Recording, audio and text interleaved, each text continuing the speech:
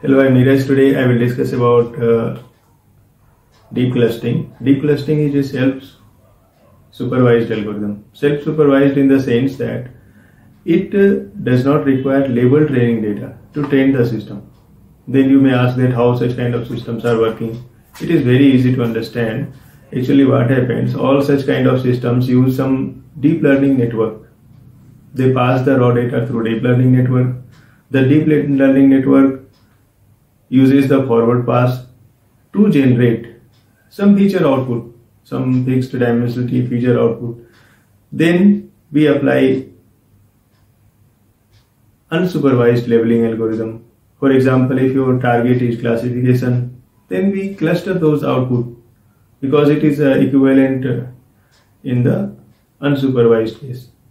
So we use those unsupervised labels as a pseudo label, and then consider that we have a labeled data with those pseudo labels and start backpropagation to train the network.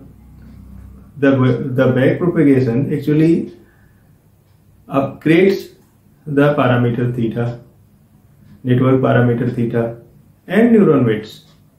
So next time when we repeat the iteration, like we again pass the raw data through the same network, it generates the more sophisticated output. And when we apply the same unsupervised labeling algorithm, it will generate better result. And next time when we use the result as a pseudo labels, then it will be a better quality pseudo label, and that better quality pseudo label when we apply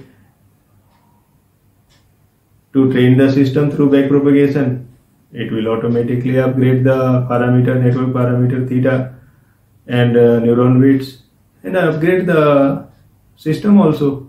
So after some cycles, until we get some convergence criteria, we can get a very good trained model without having any label data, and its accuracy will be very much near to the supervised algorithm, having best good quality label data, and it will be better than unsupervised algorithm.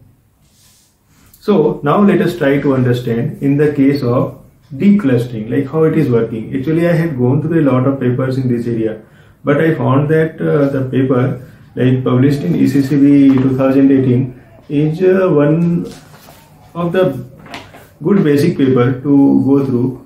And after that, if you have a basic mathematical background to understand machine learning and deep learning, then you can easily understand all the incremental and other changes or advancement in this work. So let us go through this paper. Actually, in the deep clustering, the authors have used ImageNet input data.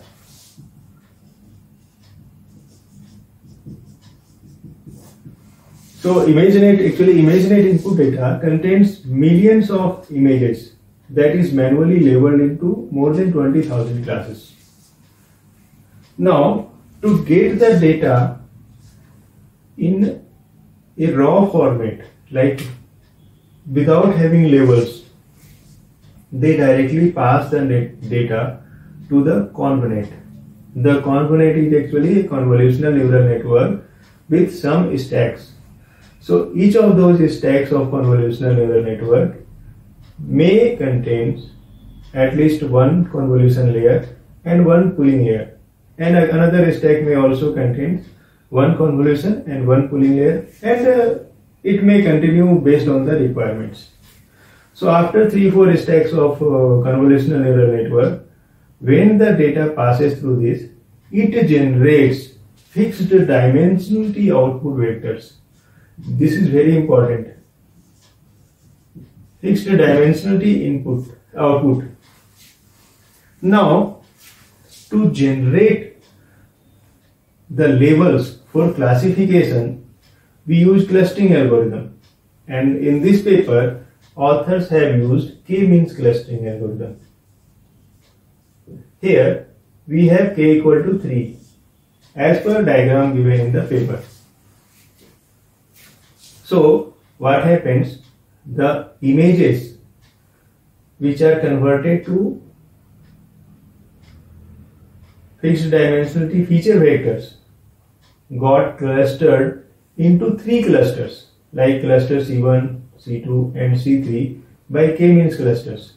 Now we consider cluster C1 as a pseudo class level C1, cluster C2 as a pseudo class level C2 and cluster C3 as a pseudo class level C3, and then we apply the backpropagation. So with this backpropagation, the network parameter theta and neuron weights get updated. After that, as a next cycle, we again pass the input through the weight updated convolute architecture.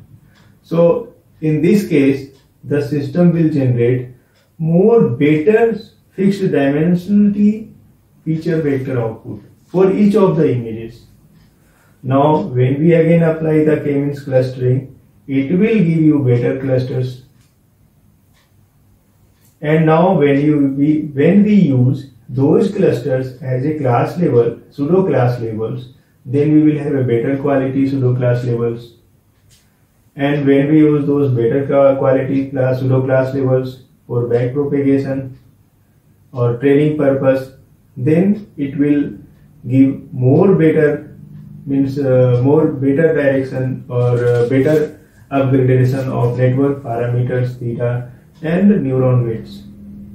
We will continue this cycle until we get some convergence criteria.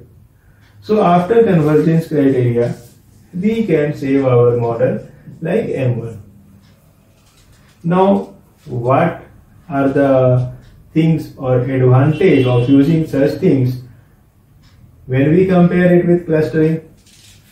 So, suppose if you have some test data set T1, if you pass this test data set T1 to M1 model, then it will give something like 90 or 90+% accuracy. And just I want to say this, suppose, and same test data if you pass through the clustering algorithm like same k-means, it may give like a 70 or 60% accuracy. So you will, even in the real examples, you will find that huge differences between the results of an unsupervised algorithm and this self-supervised deep clustering type of algorithms. In other different varieties, instead of convolute, they are using encoder-decoder architecture. Even for encoder-decoder architecture, the same data is used for training and test. So because of encoder or decoder, we keep the input and output same. So we keep some data, take some data from intermediate and achieve the same kind of strategy that I discussed here. So this is the benefit of deep clustering or such kind of self-supervised learning. Here the things are, we didn't label our input data, but still we have a classifier with near accuracy that we can achieve through a labeled input data. Now the next thing is, these days actually we are facing a lot of challenges due to huge evolution of new fields. So every time labeling those data or covering those data which are dynamically changes with time is very tough and costly. So in that cases, such kind of algorithms will be very useful. Now we will go through in more details and try to understand that how such algorithms are actually working.